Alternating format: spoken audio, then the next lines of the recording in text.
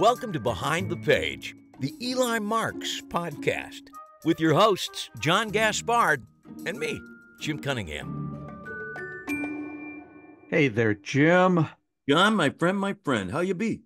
I'm good. So this is season 4, episode 16. Today we're going to listen to chapter 16. If I haven't mentioned before, I'll say it again. The fact that the show number and the chapter number line up is the only thing that has kept this podcast going this season. Because if this were chapter 17 and this was episode 413, it's never happening. It's just not going to happen. I've given up even thinking about it, so I'm glad that you still are, because I have I've taken the advice of one of our listeners who said, I think you should stop that. And he was Okay. right. And I have since then not commented at all. Whatever you say is right. Excellent. All right. So we're going to listen, like I say, to chapter 16 of the Miser Stream. But first, we're going to revisit an interesting story about creating a magic persona by performer and writer and director and all-around spoiler of women, John Lovick. Yet Lovick is so smart. Oh, he's so so smart. much fun to watch when he's doing his character, Handsome Jack. If you're a magician and you have not yet seen him or have not gone ahead and just bought his book about Handsome Jack's routine, you should do both of those things. If you're not a magician, you should still do one of those things, and I'll let you decide which one. Yeah, he's a very smart performer, a very funny performer, a very sly performer. And I believe he was in one production of Triple Espresso, which was co-created by past guest Bill Arnold. Yeah, he's a director, he's an actor, he's just done it all. But what I wanted to pull from that conversation with him, and I will have in the show notes a link to the full conversation in case you didn't hear that, you meaning the listener, not you meaning Jim, because you were there and you heard it. I wanted to just pull out this one thing where you were asking him about how did he come about creating this unique character of Handsome Jack who is so different from who he is. And well, you said it like this. John, how does a performer magician find their persona, if you will? I mean, yours is so unique, at least in terms of what I have seen. And I think I've seen, my fair share of magicians. How did you find Handsome Jack?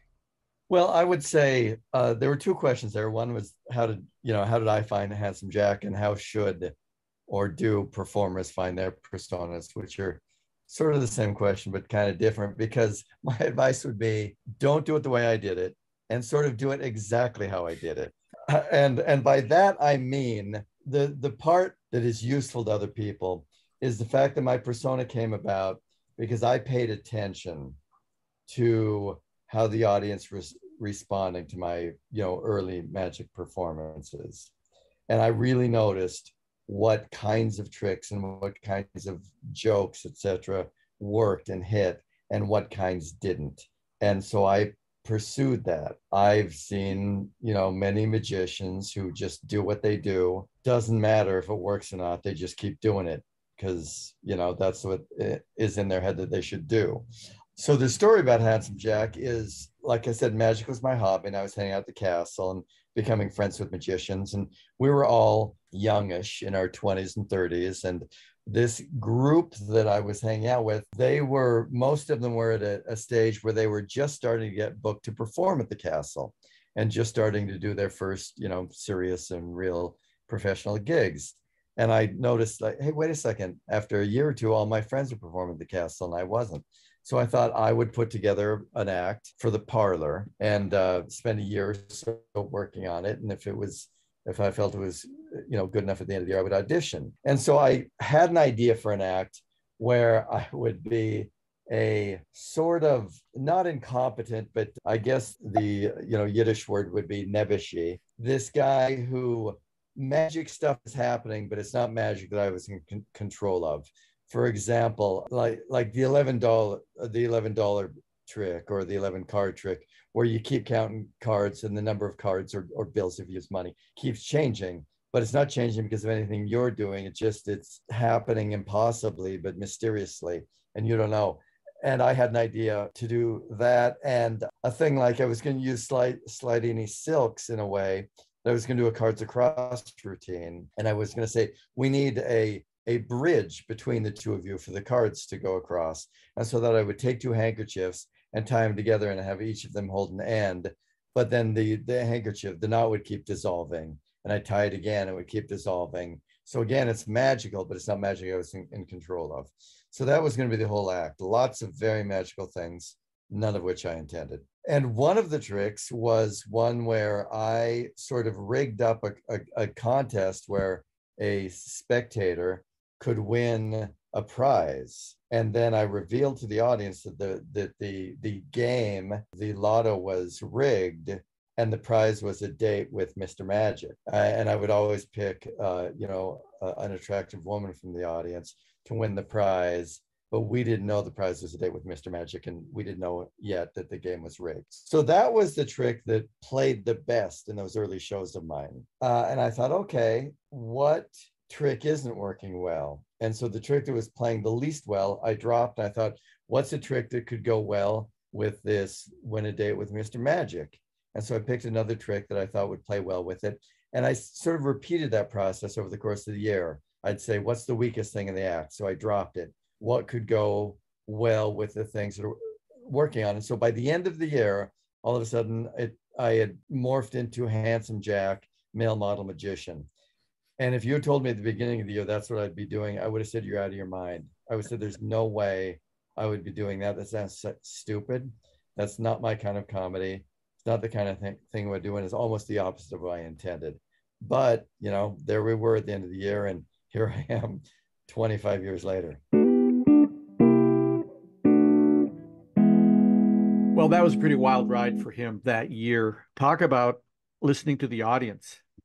And my favorite line is, don't do it the way I did it, but do it exactly the way I did it. Which is exactly right. Yeah, it is. And it's when I asked the question, he said, well, that's two questions, really.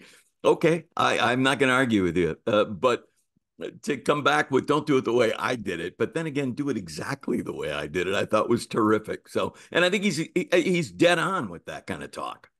How he came about that character is exactly how all of us should come about if we have the fortitude and the insight that he has. I was going to say guts, but your words are better. Yeah, be willing to look at your act. And again, this is coming from someone who's not a magician. So what do I know? But to look at your act and go, okay, that's the thing that's getting the best response. What would pair well with that? And oh, by the way, this thing that's getting an okay response, I'm going to dump that in favor of something else. The idea for me, if I had something that was working, I don't, good enough is good enough. I would have a lot of trouble being brave enough to do what he did, particularly on that level. Yeah, I don't know if I said this in that longer interview with John, but my comedic philosophy is, if it works, I keep it. If it doesn't work, I keep it. It would be so difficult, I think, to do what he did and end up with what, as wildly successful as that act is, in front of an audience, but also in front of people like you and me, who I think are, I'm not going to use the word jaded, but certainly we've seen our share. Mm-hmm. And it tickles us in a way that, I can appreciate it. The old show business axiom, talent can always appreciate genius. Yeah. I think I have a modicum of talent, and I certainly appreciate the genius that is John Lovick. Yeah. So let me turn it around and ask you, because you have a stage persona as an MC and as a host and as a even as a local spokesperson for things. What was your process for what was the term John Carney used? Honing, sanding yourself, not in a weird way, to become the Jim Cunningham that we see on stage, who is not far afield from the real Jim Cunningham. I was going to say, first of all, I didn't travel that far from who I am, so I didn't. I haven't created some alter ego like Mr. Lovick did. I just sort of give audiences a heightened version of myself. So it's a heightened version, essentially, of who I really am.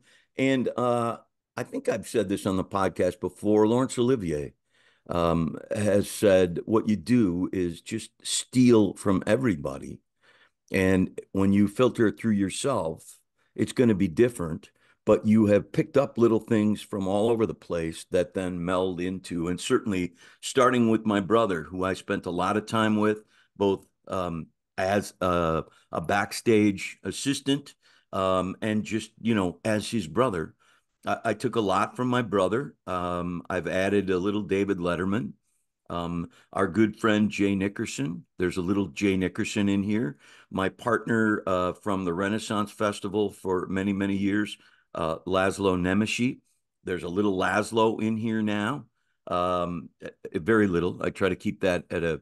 That's Yeah. just so. He's very funny though. Very, very funny. I'm not saying he's not. I'm just saying I try to keep that, especially in the corporate setting, Yeah. in a little box of its own that I Yeah. just open just a crack. He's Uh, not safe for work. He's not no, safe for he's work. not, but he's terrifically funny. So it's kind of a meld of all of those things. But in when I think about it, it's really not that far afield from who I am, both, just talking to people or individually or collectively. It's not a wildly, oh, I can't believe that guy up there is this guy down here. I don't think anybody who knows me or has seen me on stage and then talked to me would find me all that different one from the other. Except when you played that German guy. Yeah, except when I played, yeah, Joseph Goebbels, and even there was a little bit of me in that. That's what they were looking for. They wanted to find by all accounts, Joseph Goebbels was very charming, or he wouldn't have got where he went, and so they were trying to find an actor that wouldn't automatically read as psychopath and evil. They wanted somebody who didn't read that way, and they chose me for no ungood reason, I guess, or for no good reason, I should say. And Well, I'll say this for listeners who've been so frustrated playing the Goebbels drinking game on this podcast. You can finally toast. Finally, we've said the name. have some schnapps, won't you? Yeah,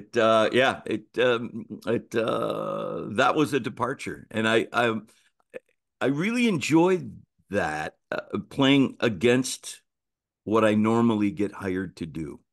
It was an interesting experiment and process for me. No one is beating down my door to play the bad guy anymore, but I really enjoyed it. I had to really kind of think about, because we know who he ends up being, but we're seeing him way early. Yeah. And so who was he before he became what we all know today? So it was interesting, and he does turn out to be the bad guy. Spoiler alert. Yes. You've just ruined World War II for everybody. That's Anyway, enough of personas, although if you if you want to listen to that full interview with John Lovick, that's in the show notes. I think I'll also have a link to his very funny appearance on Penn and Teller's Fool Us, in which he yeah. used the grappler to great effect. And I don't know. I feel that I was very lucky to have met him when he came to town. He is one of those super smart magicians who just seems to have figured it out.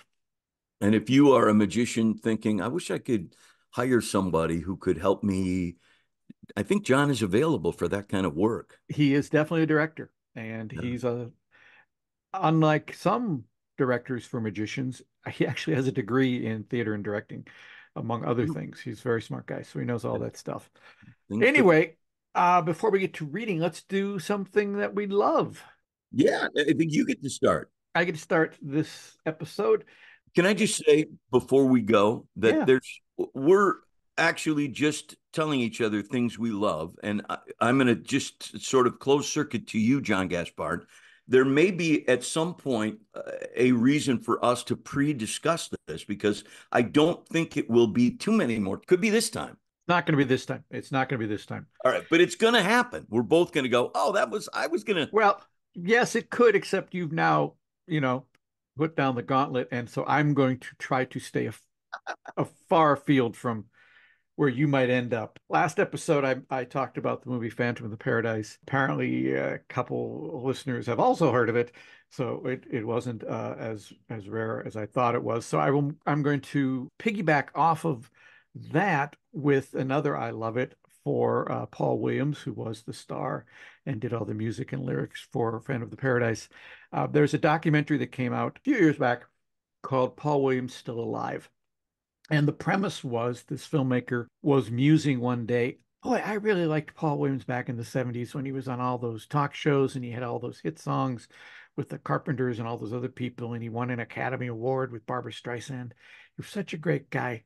When did he die? And he looked it up and found out that Paul Williams was, in fact, still alive and that he was not the Paul Williams that he knew from the mid 70s and 80s, that Paul Williams was a drug addict and an alcoholic, and to this day considers himself very lucky to be alive. And there's probably no other person who uses the word gratitude more on a daily basis than Paul Williams.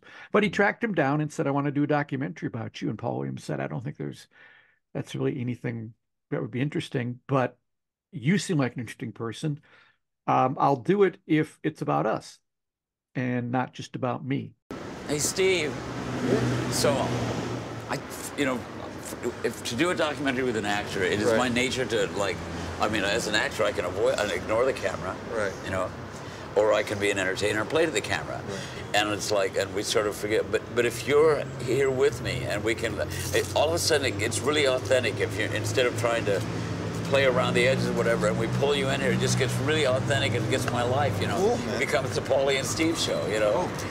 And so it's a documentary about a guy making a documentary about someone who becomes his friend and looking at the man's past and seeing how incredibly famous he was in the 70s and 80s. He was everywhere. He never said no to anything, and how stoned and drunk he was the whole time. And there are a couple points in the movie where Paul Williams gives him access to all of his files of everything he's ever done. And he has him sit down and has Mr. Williams look at, here you are on the Mike Douglas show with Peter Lawford. Mike and Paul Williams says, I am embarrassed. Look at this. We're both coked out of our minds. The only reason Peter Lawford is there is because they had good cocaine in Philadelphia where that was shot, and he begged me to come be my co-host when I was the host of the Mike Douglas show for a week. And it's a very grim portrait of the 70s and 80s, and then it's a very upbeat portrait of where he is now, where he is the president of ASCAP and is working diligently to help songwriters get the money they deserve for the work that they do, and he is very well respected in that area. And he's still occasionally making music. One of the songs that he did was called Still Alive, which plays in the movie, and it's about his amazement at still being alive and the people who aren't alive, and his gratitude. I don't know you in those clothes, I don't know you with that hair, two-dimensional reflection, unforgiving, unaware, part-time dreamer, would-be player, you thought fame could outrun fear, something clearly terrified you, did you choose to disappear? Guess again, guess again. You made friends and some still ask about you now and then. It's a funny, warm, occasionally harrowing documentary called Paul Williams Still Alive. You can find it on streaming just about anywhere. I love it. And what are the chances you were going to have that one? That was very, very slim. Very, very slim. Very slim. But not impossible, but very slim. Okay. What's yours? So I actually have a three, Pete, if that's okay. Hey, there are no rules. That's rule one. One of the great regional theaters in America happens to be located right here in the Twin Cities where we make our home. And they just recently did three of William Shakespeare's history plays, Richard II, Henry IV in a truncated version, and then Henry V. And I, on three successive nights, saw them in order and enjoyed them immensely. and you can't see them because they're closed, and you don't live in the Twin Cities. But that got me thinking about pieces of Shakespeare that I have enjoyed. And I Okay. went back and revisited Henry V by Kenneth Branagh, and then Much Ado About Nothing that Kenneth Branagh put together, and Hamlet. And I've watched all three of them since last we talked. I know that's a huge commitment, but Particularly that Hamlet is that Hamlet is it's but infinity version. it's very good. It's very good. And the other two are phenomenally good. It's Henry V is terrific, and Much Ado About Nothing. If you are not weepy and joyful at the end, you can't listen to this podcast anymore. Is that too harsh, John? I don't know how you're going to enforce it. I don't either, but that's my feeling. No, I really enjoyed that. And as you, I think, once said about me, what's interesting about you is you find a topic and then you burrow in and dwell, drill deep. And right now, because of the work that was done here locally, I am drilling down on William Shakespeare, and all three of those by Kenneth Branagh, and many of the same actors appear across those three films, which I just love the fact that it's almost a repertory company, which is the experience we had here locally. It was the same group of actors in three different shows. In some, they had big roles, and in some, they were essentially carrying a spear. And it was terrifically fun for me as a performer and a wannabe actor to watch that. Wannabe. Well, you know what I mean. It was a delight, and so these three films give you the opportunity to see somebody, I think, at the top of their game. Kenneth Branagh at the top of his game, doing really good work with classics that you think, oh my God, I can't sit through Shakespeare. What is he, out of his mind?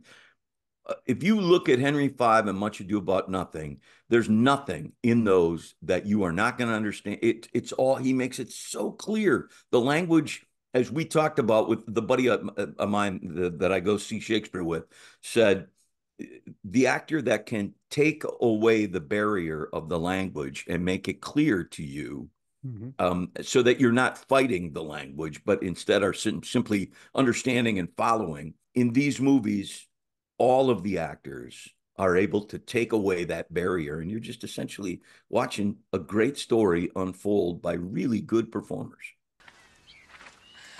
What fire is in mine ears? Can this be true?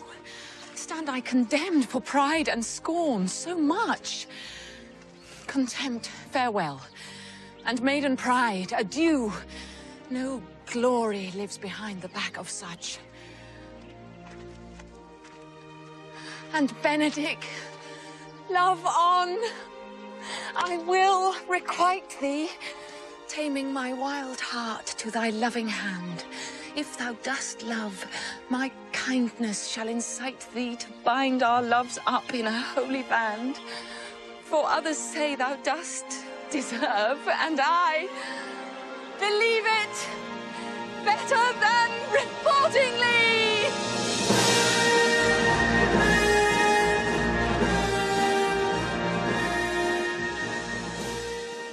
Well, I have seen only one of those three. Which one? I saw Hamlet, but I will make a point of seeing the other two. I would recommend Hamlet, having seen it. It is, I believe, the full text. I think that's correct. Yeah. Even the Rosencrantz and Guildenstern searching for Polonius's body is in it, which is usually one of the first things cut, is that segment. But it is beautifully done. I believe this may be apocryphal, but when they were shooting it, Kenneth Branagh is playing Hamlet, and he's also directing. Derek Jacobi. Yeah, I've heard it both ways. Derek Jacobi is playing his uncle / stepfather, Claudius, and had famously played Hamlet 30 years before for the Royal Shakespeare Company. And anytime Kenneth Branagh went up on a Hamlet line where Derek was in the area, he would just say the line off camera. He would just feed him the line because he still remembered all of Hamlet's lines. You know, the other interesting story about that, and I think this is true, there is a text of Hamlet that has been handed down from famous actor to famous actor. When you sort of become the generational Hamlet, the former generational Hamlet gives you this text. And I think it goes all the way back to David Garrick, which is late 1700s. It's that text that has been handed down. And Olivier gave it to Derek Jacobi or Jacobi. And then Derek Jacobi gave it to Kenneth Branagh. I don't know where it is now. But Branagh could have given it to David Tennant, who did it famously after that, but also Andrew Scott has done it. If you have not seen Andrew Scott do any of the soliloquies from Hamlet, they are all YouTubeable. If you just type in Andrew Scott Hamlet soliloquy. I'll put some links if I remember to do that. But here's a guy that talk about taking the barrier away from the language. And it, you know, having seen Hamlet a lot, this is a completely fresh, revelatory. I wish I could have seen the entire thing rather than just these soliloquies, but they are so good and so different from anybody else's take on them. I would love everyone to get a chance to experience. He's very good. He's a very good actor. He is. He's very scary as Moriarty. Yeah. In the Sherlock show, which probably would end up as one of our I Love It's at some point. Okay, well, now it's time for you to keep reading, or else we're going to end up going down one of your famous rabbit holes. So let's see. This is episode 416. That means you're going to read chapter 16. So why don't I quickly recap if I can remember what happened in chapter 15. Eli had dinner with Megan. Harry skips breakfast. Eli got a call and a job offer from his agent. There's Mr. Lime. He did the quarter trick for Lime. And the question is sort of posed at the end of that chapter. Why did both Eli and Tracy recently have what appeared to be accidents? And that takes us right into chapter 16. Chapter 16. Surely your agent mentioned the costume. Not a word. We were very clear about the costume. Well, this is the first I'm hearing about it. It might have been cold outside, but there was also a definite chill in the green room backstage at that night's event. The client, a fashionably dressed woman with big hair and a tendency to whisper for emphasis, was not pleased with this turn of events. For the record, neither was I. It's in the contract. You signed the contract, she whispered. I have no doubt it's in the contract I signed. I thought it was a standard contract, I whispered right back. Costumes are always part of our standard contract. They are never part of mine. She gave me a big, phony smile. Why don't we just agree to disagree and you put on the costume? It sounded like a question until she got to the end of the sentence, and then it didn't. You know the old adage about the customer always being right? I think that was made up by a customer. My experience has taught me the customer is wrong about 9 out of 16 times. The costume in question sat slumped sadly in the corner of the room. It consisted of a large rabbit about 6 feet tall, holding a big black top hat in front of it. I wasn't being asked to be a big rabbit. I was being asked to be embraced by a big rabbit.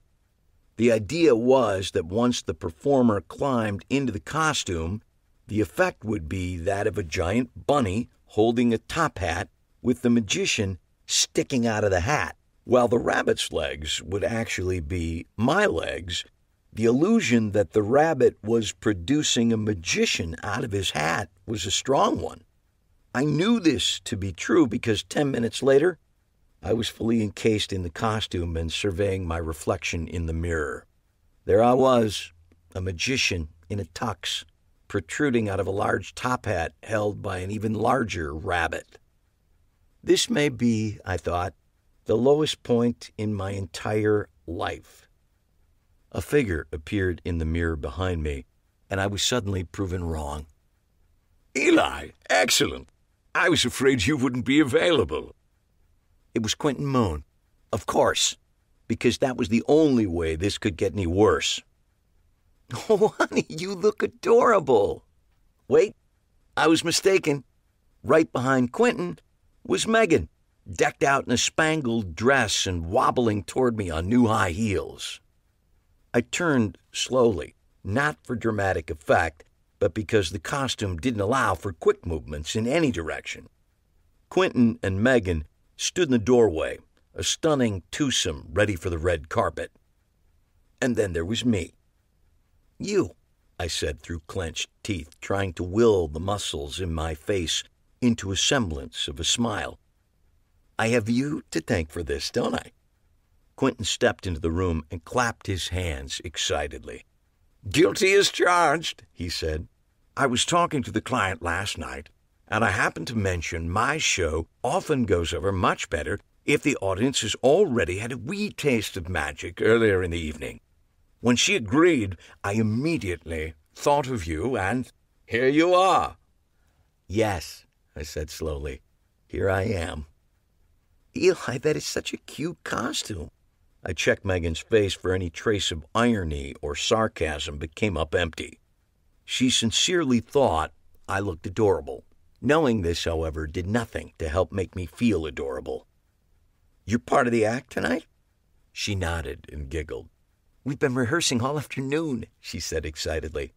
I'm not sure I can pull it off, but Quentin seems to think I'll do fine. You'll do fine, he repeated, moving a stray hair from in front of her face.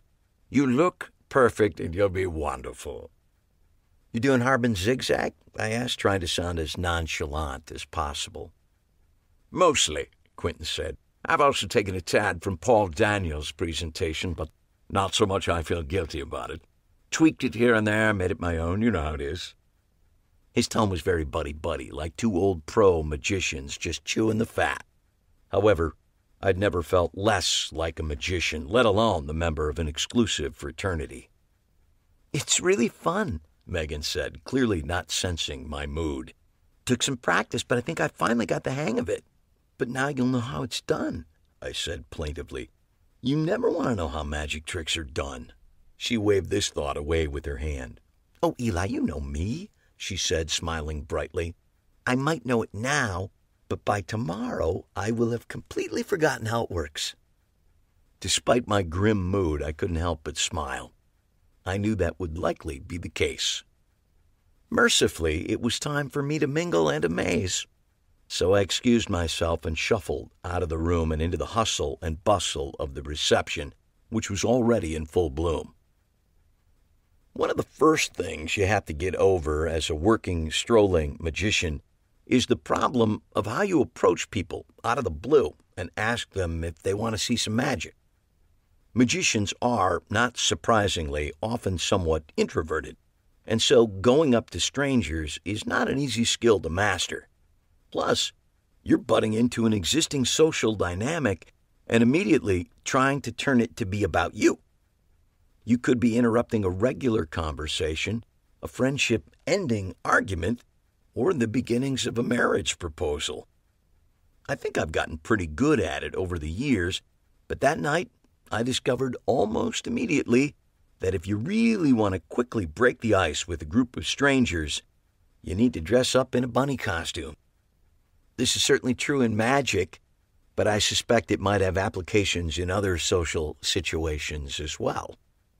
While in the costume, there was no need to introduce myself, to apologize for interrupting, or ask if anyone wanted to see some magic. When you see a 6-foot rabbit coming at you holding an enormous black-top hat with a magician sticking out of it, you pretty much know what the situation is. And if you don't, you want your questions answered pronto. The other thing which surprised me was how much fun I had doing it. And I don't think the costume played any part in this.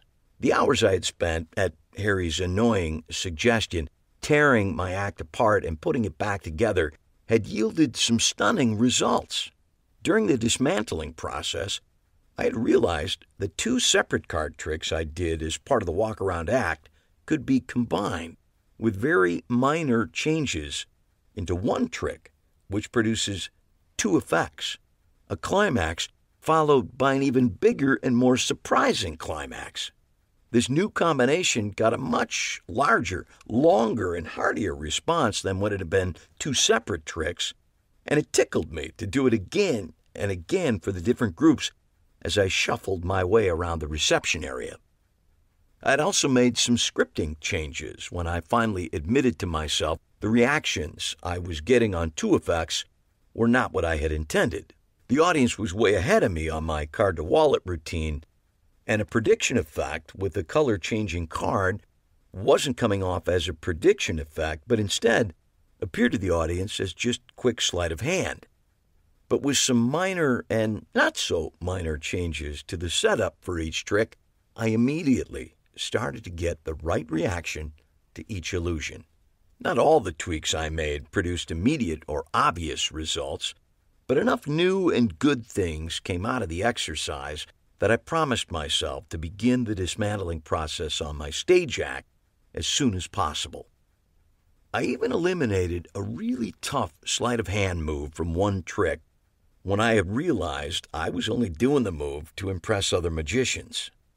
Might have been my imagination, but it felt like I got a better response to that trick than I had in the past, because my focus had shifted from being a slick move monkey to actually focusing on entertaining the audience. I was working out how I might tell Harry of these small successes without admitting he had been right when they announced the featured entertainment was beginning and my audience began to stream out of the reception and into the showroom. And somehow, my high spirits chose that moment to exit as well. For the next 75 minutes were a special form of torture. It was time for Quentin Moon's show to begin. I missed the beginning of the stage show because I spent a frustrating 10 minutes struggling to extricate myself from a bunny, and not the Hugh Hefner variety. By the time I reached the back of the theater, sweaty and sore, the show was in full bloom. I so wanted to hate it, and him. But the bastard charmed me, and the entire audience, at every turn. When Megan and I had seen Quentin's chamber magic show at the St. Paul Hotel, I had been impressed at how intimate and personal he made the experience for a crowd of about 50. Confronted with an audience that must have topped off at around 400, I assumed he wouldn't be able to replicate the feeling of a personal relationship with every member of the audience. But somehow, he pulled it off. I don't know what he had done during the first 10 minutes I missed, but by the time I got there, he had won them over completely. When I came in, he was just beginning his version of Houdini's famous illusion where he walked through a brick wall. With the help of several audience members and some discreet stagehands, an impressive and solid-looking wall had been assembled on stage.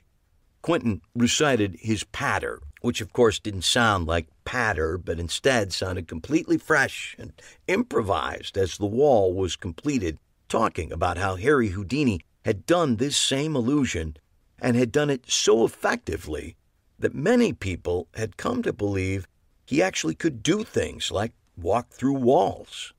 The words walking through walls clicked in my head, and I got a sudden image of the cops as they struggled to remove the bulky projection room door behind which lay a very dead Tyler James.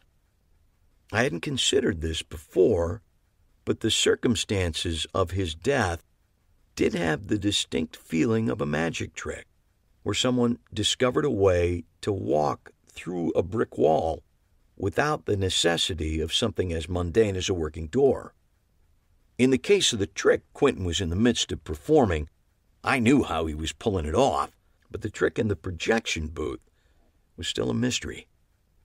Quentin completed his walk through the brick wall to a thunderous and well-deserved ovation and moved effortlessly into the next routine. But in his hands, nothing felt like a routine. The show was a conversation, which appeared to move spontaneously and randomly from topic to topic the way real conversations do.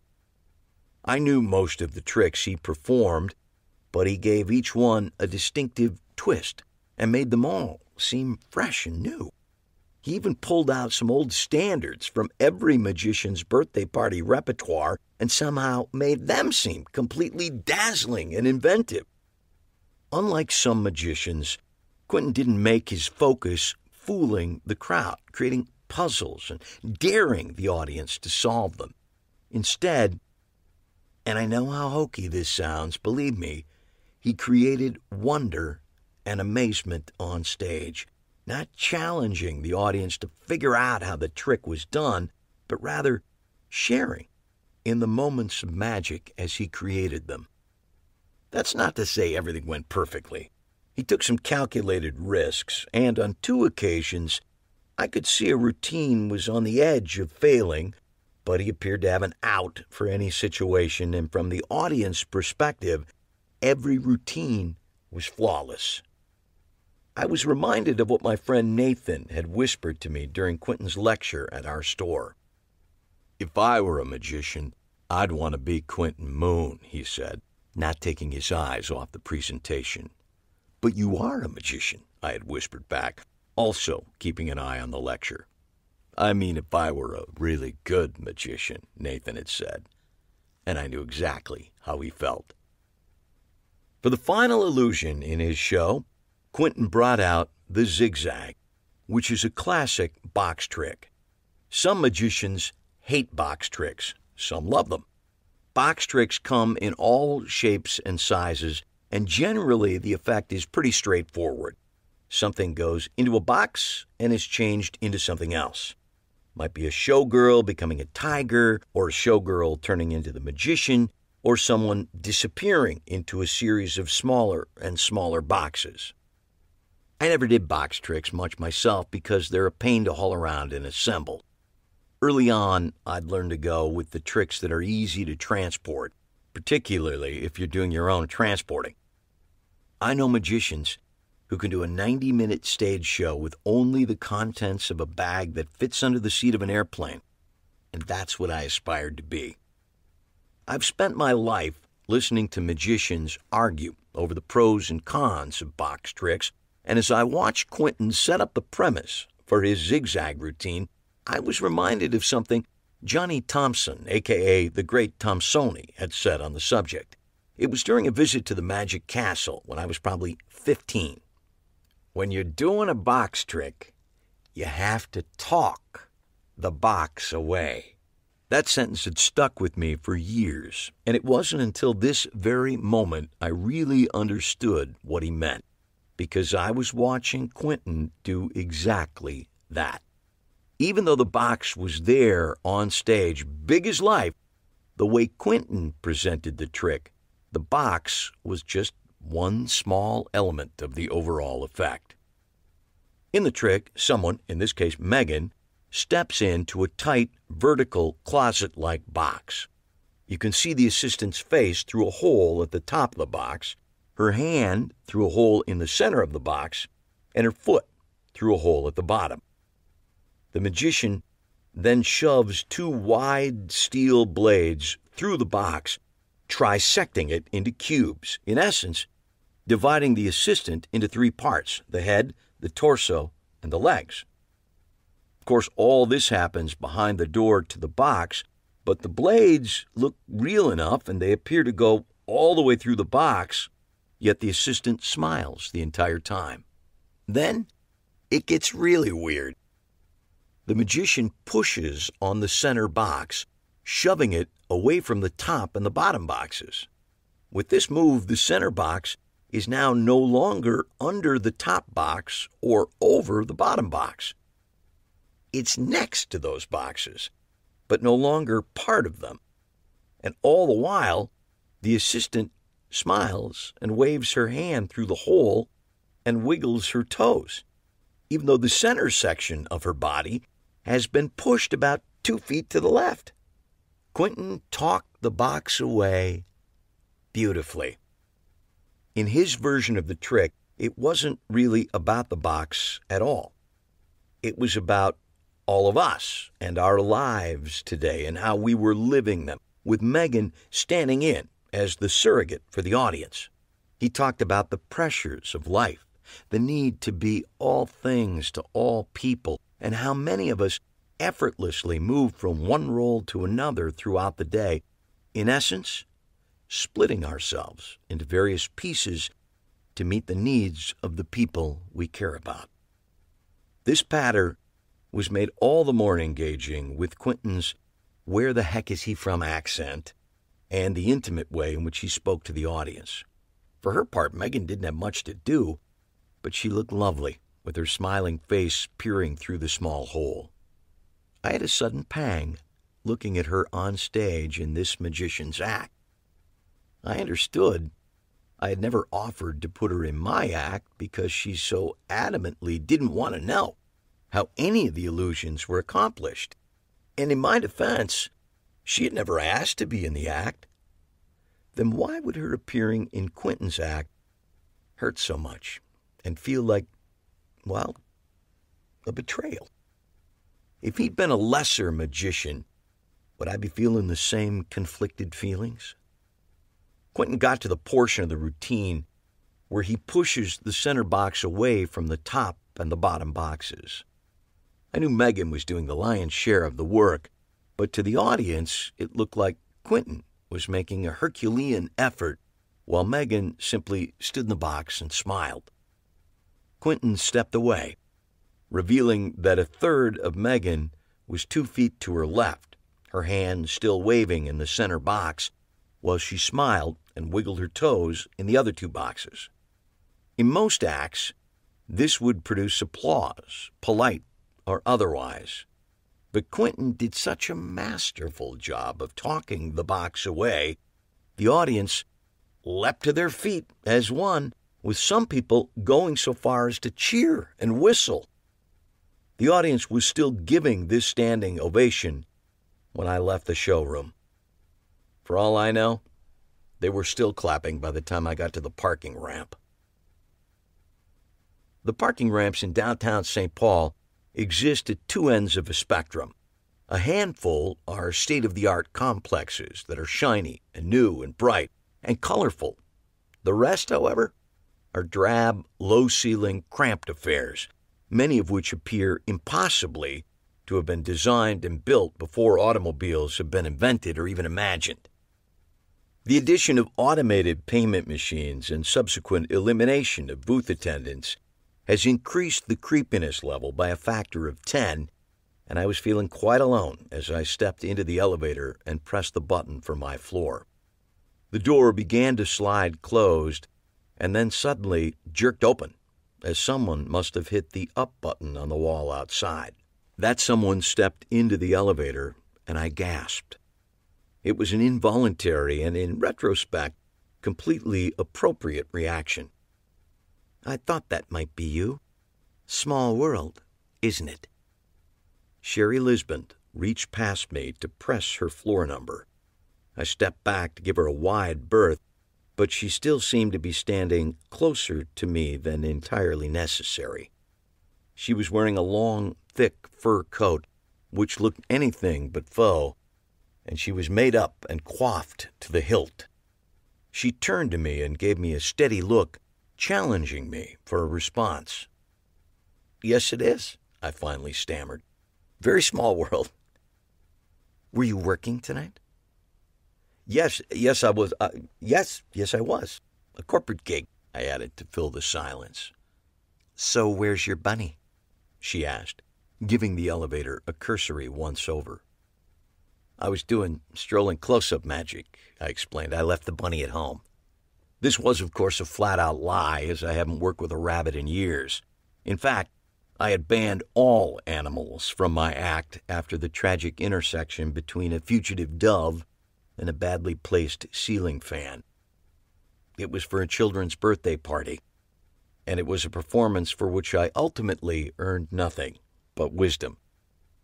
The elevator, which felt like it was running at a painful half speed, finally dinged, signaling the arrival at my floor. I moved forward in anticipation of my imminent release, willing the elevator with my mind to stop and the doors to open. "Anyway," I said, beginning the end of our conversation, "it was fun running into you." The doors opened, and just as I lurched toward my release, she placed what I assume could only have been an icy hand on my shoulder. "Mr. Marks, do you mind walking me to my car?" she said quietly. "I find this parking ramp unsettling." My immediate thought was that I was currently standing next to the most unsettling thing in a 6-block radius, but chivalry won out, and I reluctantly pressed the closed-door button. "Sure," I said flatly. We rode in silence for what seemed like a long time, even though the light on the elevator panel indicated we were only traveling up 1 floor. Upon arriving on her level, she marched ahead of me, her heels clicking on the concrete as we made our way through the murky ramp.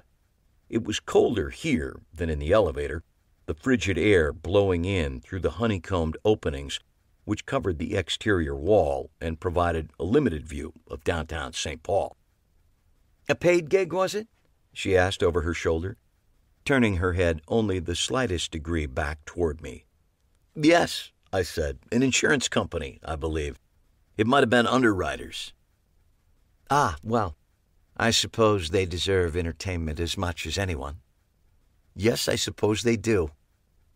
I don't really know cars, but I could tell immediately which one was likely to be hers.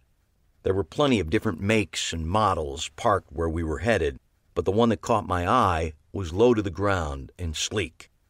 It was a deep, rich red, and it looked powerful and a little dangerous.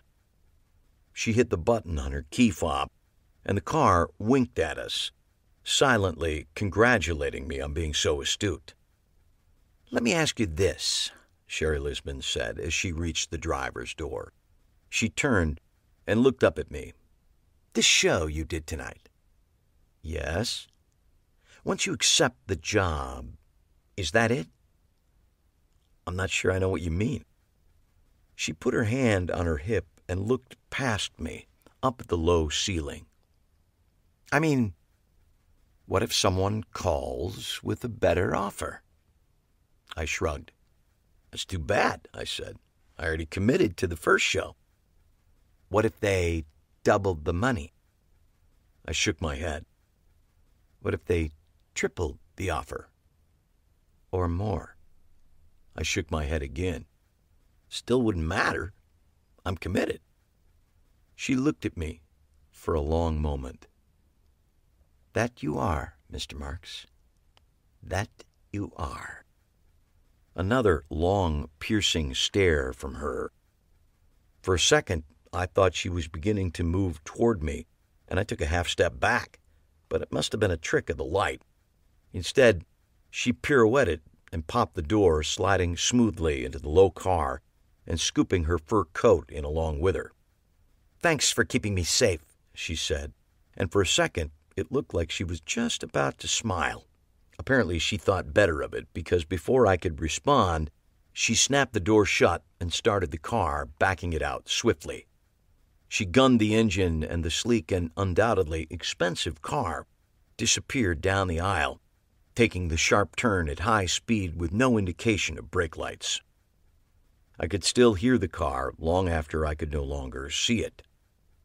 I stood for several moments in the cold ramp and then moved to the exterior wall. I stood in front of one of the openings and looked out, enjoying the icy air on my face. Up to my left, I could see the top of the Kavanaugh Bank Tower. Recognizing this landmark gave me a sudden idea, and I looked to my right, trying to get my bearings. I walked along the wall, peeking out through the open-air gaps, until I had reached the far end of the ramp. I looked straight ahead and was not very surprised to see the ramp was attached, via Skyway, to Chip Kavanaugh's condo building. In fact, if I hadn't found street parking, I would have likely parked in this very ramp when I visited him. I tipped my head back and looked up, trying to determine which of the lights up there might be his. knowing the best I would be able to achieve was a rough estimation. I turned from my attempt and looked back at where Sherry Lisbon's car had been parked, and then slowly pivoted and looked back at Chip Kavanaugh's building. "It's a small world," she had said, and I had agreed, wondering for a long moment just how small it might actually be. Harry's apartment was dark when I arrived home, so I just continued up the steps to my apartment. I wasn't hungry, so of course I ate. And I was tired, so of course I flipped on the computer and surfed for a while. I made my way to Randall Glendower's website, Geek in the Know, and clicked through the marketplace section to see what sorts of things his geeks were buying and selling at this time of night. On a whim, I opened a message window in the Want to Buy section and typed a short message using the terminology and acronyms which were common on the site. ISO, classic lost Lon Chaney silent masterpiece. Willing to pay $, $. Discretion assured. I looked at my message for a long moment and then clicked the send button. I waited a few minutes, somehow thinking I might get an instant response. When none was forthcoming, I climbed into bed and flipped on the TV, trying to fall asleep to the lulling sounds of the shills on Sherry Lisbon's Bimax channel. I was near unconsciousness when a resonant ping from my computer brought me back to the land of the living. Curiosity pulled me out of bed, and I stumbled over to the computer, jamming my big toe in the process. Swearing silently, I clicked open the message window, surprised to see I had received a response from my request. The message from someone named Classic Seller 58 was short and to the point. May have what you want if London is what you need. Price negotiable. We'll be in touch soon. I looked at the message and the name of the sender, searching for a clue to his or her identity, but nothing popped into my head. I waited to see if more information was coming, but after 10 minutes, I gave up and shut off the computer to prevent subsequent pings interrupting my sleep. I made it back to bed safely without further injury to my big toe. Sleep finally came amid dreams, which mixed images of Megan in the zigzag box with Sherry Lisbon coming toward me in the parking ramp. In one iteration, her fur coat seemed to come to life, purring toward me like a giant predatory cat. The second fitful night's sleep came to a sudden and abrupt conclusion with the sound of my cell phone. The ringtone, the Rolling Stones rendition of It's All Over Now, alerted me that it was from my ex-wife. I considered letting it go to voicemail, but at the last second grabbed the phone from the nightstand. "Good morning," I said with forced cheer. "How are you this fine morning?" Not one for pleasantries, Deirdre got right to the point. "Are you still in bed?" "Maybe." "You should probably get up, get dressed, and come over here. One of the 4 suspects your friend Mr. Lime so kindly gave us was just found murdered."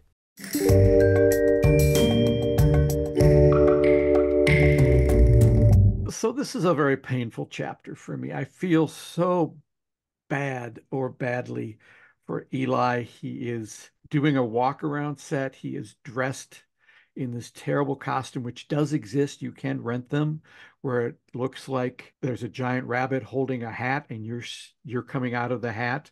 Yes. It is so embarrassing. And then the headliner turns out to be Quentin. He is fantastic on stage, getting a standing ovation. He's got Megan doing the zigzag girl. Eli leaves. He runs into that scary executive Sherry Lisbon. I mean, it's just a very painful evening for him. And then finding out that someone he's talked to is dead. But anyway, that rabbit in the hat costume, when I found that online, I thought, oh boy, I got to put my character in that. I got to put my hero in that costume. Yes, it's so sad. Now I know you've done many, many corporate events. Can you think of a costume they put you in? Hundreds of them. Hundreds of. What's the worst costume they ever put you in? And it might have been me. I might have. No, it wasn't you. You not even close. Once I was in a Santa Claus costume for a producer that you know well, and spent 3 days in this Santa Claus costume with a fat suit and a Hawaiian shirt for most of it, and a big scratchy beard. That was not the worst. As John Mulaney said in Baby J, that's just one of the stories I can tell you. I think there is a Southwestern character named Cocapelli, if I'm not mistaken. Okay. He's blue. I'm going to leave it there. All right. There have been plenty of those kinds of things. I try to explain to most of the people that hire me, I'm really better at being me than I am at being something else. If you are looking for something else, I would firmly support you hiring somebody else. Yeah. If you're looking for me, I think I do the best me that you're going to find. So you choose what you want, but I'm not going to be able to give you, I don't have a huge bandwidth. I'm not that strong a swimmer. Well, I'm not a performer, although I did once put on we had a bank client whose mascot was this big bear. I think it was a bear. Maybe it was a chipmunk. I don't know. It was the stinkiest costume with the stinkiest head. It was just, they'd never had it cleaned. I'm sure that even mold would go in there and go, oh, I'm not going in here. The best story, though, was one of my coworkers when we were working on the Pillsbury Bake Off got to dress up in the Pillsbury Doughboy costume, which is inflated from the inside and is kind of air conditioned inside, and went on the Martha Stewart show, and Martha Stewart poked her right in the tummy as a Pillsbury Doughboy. So that's the upside of costumes. The downside is being a magician who's stuck inside a hat being held by a giant rabbit. It's Harvey gone crazy. No, not for me. Not for you. All right. Well, that's as bad as it's going to get, I hope, for Eli and the Miser's Dream. Next time, we'll listen to Chapter 17. We're also going to chat with Jamie Ian Swiss about everything except the thing I wanted to talk about. The thing I wanted to talk about was food, because he loves talking about food, and we didn't get to it. We're probably back, but we talk about everything. We talk about Eugene Berger, Johnny Thompson, Penn and Teller, anti-magicians. He's a wide-ranging fellow. And it's I had no, I think I knew Eugene well. I had no idea that he and Jamie Ian Swiss were close buddies. Yeah. So, and you guys have an interesting link in that you both were probably 2 out of the only 3 people in this country to do Eugene's Spirit Theater show. Correct. So we'll find out all of that and more with Jamie Ian Swiss next time, along with Chapter 17. Until then, stay out of stinky costumes, and we'll talk to you soon. Or not. Get into a stinky costume. See where it leads you. This has been Behind the Page, the Eli Marks podcast, with your hosts, John Gaspard and Jim Cunningham. Produced by Alberts Bridge Books at Grass Lake Studios. Find this podcast and all the books in the Eli Marks series at EliMarksMysteries.com. That's ELIMARKS Mysteries.com. And thanks for listening.